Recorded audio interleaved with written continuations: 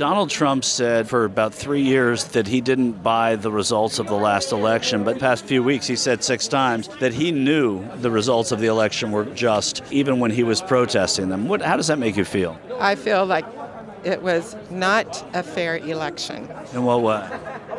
With all the ballots that were the harvested ballots and just... even if the court showed no evidence of that? Yes, amen. Yes. It was not a fair election. Even if the courts didn't see? Yeah. Her reason is just harvested ballots? What does that even mean? So are we not a nation of laws then? You would think that we would be. But the courts say that. Paid off.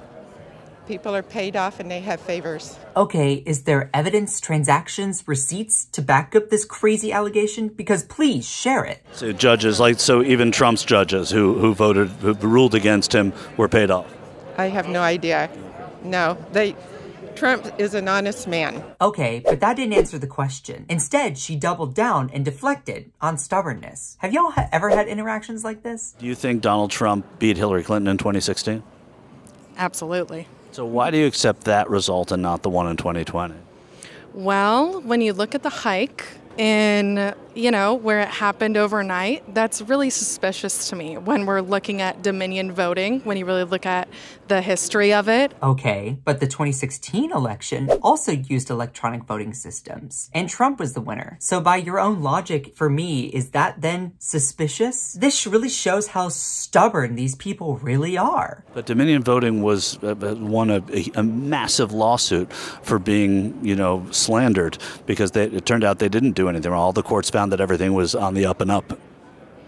I would disagree. You can't just disagree that something happened. I can't disagree that 9/11 happened or that the Great Depression happened. And election results are not up for your interpretation. They're just objective results. Do you regret that he has changed his position, or do you regret that he had that original position in the first place?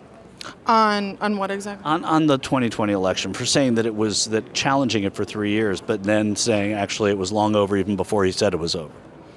Well, I don't think Joe Biden got 81 million votes, to be quite honest with you. So that doesn't really change my perspective. Facts and evidence are not things that you think did or did not happen. They just happen. Look, we've seen a whole bunch of these MAGA morons. They engage in denial, they deflect to another subject, then they play the victim. But there's one aspect of these interactions that we don't talk about enough and could really help us confront this insanity. And that's talking about stubbornness. And that's why I've come up with a list of 3 things that you can use to confront the delusional stubbornness of these folks. And this might come in handy the next time that you run into that MAGA friend, coworker, family member, or neighbor when they start spewing nonsense.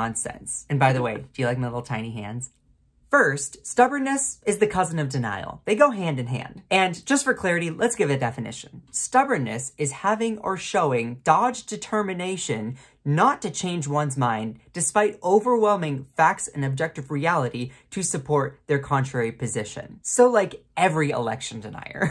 Like that woman with the nice blonde hair. Perfect example. Election deniers know that the facts are not on their side. And in human behavior, when we're perceived wrong, our self-defense mode is triggered. Our fight or flight response is enacted. Hence, stubbornness. The second thing you need to know is that stubbornness displays something that we call in the field of political psychology as motivated reasoning. And the first woman is a perfect example of that. See, in spite of evidence and logic to the contrary, the woman's desirability to maintain her pre-existing belief, she forces herself to come up with crazy allegations and excuses to maintain that previous position, like saying that the judges were somehow bribed or that they were granting favors. Motivated reasoning is often something that happens consciously or often unconsciously. It's kind of like a political homeostasis. Homeostasis being our body's ability to regulate its temperature, like when you sweat when it's hot, or you produce extra body heat when you're cold. In our political psychology, we do the same thing with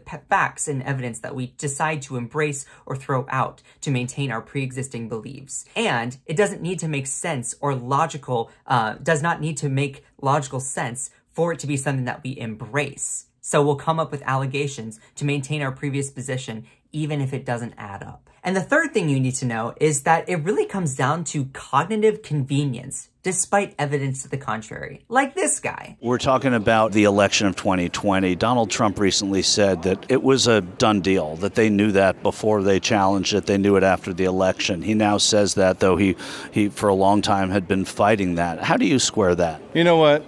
I'm going to put it from my standpoint, okay? I went to bed. Trump was blowing it out of the water. I watched the 14,000, was it 14,000 or 140?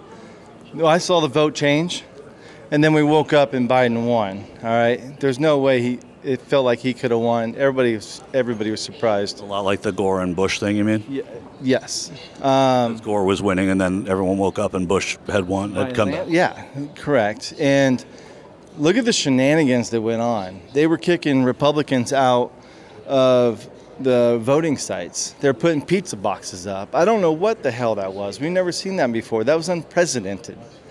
So to see that, and you wonder why people don't have faith in our elections anymore, it's that kind of stuff. You see how his stubbornness and desirability kind of took over and forced him to double down in a mode of self-defense instead of accepting evidence to the contrary. I mean, his evidence was that the vote changed and that he didn't like it. Well, tough, dude. Build a bridge and get over it. So you might be asking, well, Scott, how are we supposed to have effective discourse with these people? Well, in some cases, you might not be able to. But in other cases, you might not have a breakthrough, but you can plant a seed. And think about why that may be. Put yourself in a MAGA person's shoes. You've staked your entire identity, livelihood, community off of being a MAGA supporter. You buy the shirts, the hats, the merchandise, the flags, the yard art. You post online relentlessly. And then all of a sudden you receive a whole bunch of information that is inconvenient. And in an act of self-defense, you double down because you don't want to be disproven. You've already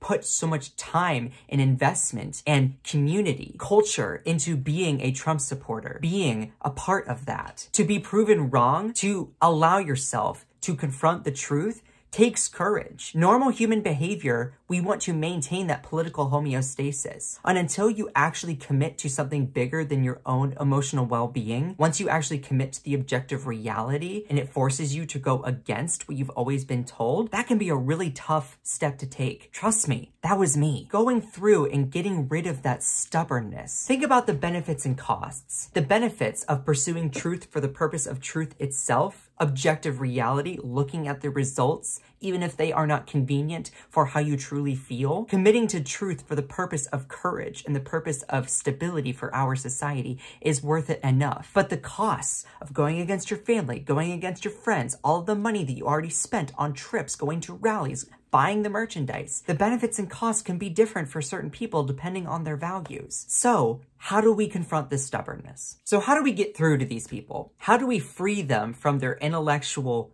prison that is this MAGA cult where they're forced to double down because of their own convenience? Well, first off, my advice is don't be condescending. It does not help. It only makes them double down in self-defense even more. It drives them to want to prove you wrong out of that stubbornness. So being condescending only hinders our goal of trying to reach these people. Also, another piece of advice, building rapport, meaning like finding areas of agreement and building a relationship off of that, de-escalating inflammatory language, and also finding common sense consensus. And don't be holding judgment about people. Not everyone has been afforded the ability to think critically about these things or been given the opportunity to free themselves from those MAGA shackles. So it's important to reach people where they are, not be condescending, and try and build areas of agreement, because that trust does eventually help them see past their own motivated reasoning. My name is Scott Johnson. You can find more of me here on Rebel HQ,